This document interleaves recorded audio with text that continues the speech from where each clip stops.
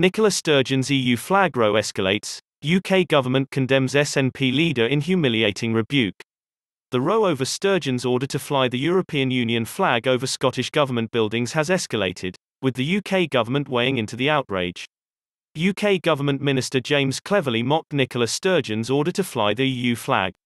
He condemned the move in an interview with LBC host Nick Ferrari, amid growing outrage over the decision across the UK.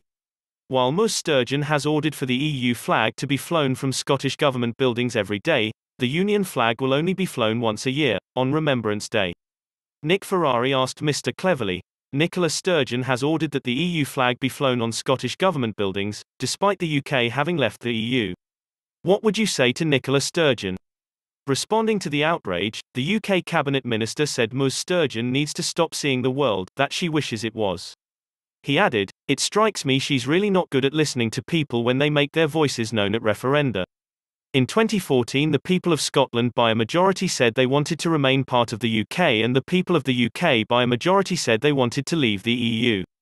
Mr Cleverly continued, "Scotland is part of the UK, we are no longer part of the EU, that is the way the world actually is." Critics of the Scottish First Minister claim her demand shows her obsession with Brussels and makes no sense considering the UK has left the EU. Scottish Tory Dean Lockhart said, "The UK has left the EU, so Nicola Sturgeon's personal decision to order the flying of the EU flag on Scottish government buildings makes no sense.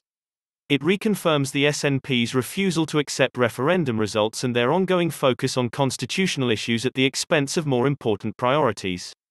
But we should not be surprised. Like all nationalists, Sturgeon is obsessed with flags." Viewers of Mr Cleverly's interview responded in similar fury, saying, "How's it normal to fly the EU flag and not the Union flag? She is dividing our country." Another added, "The UK government should not be allowing Sturgeon to do it.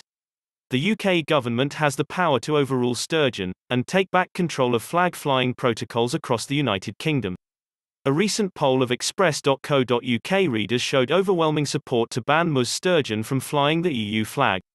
Prior to the new order, the EU flag is usually only been raised over buildings, including St Andrew's House in Edinburgh, to celebrate Europe Day on May 9.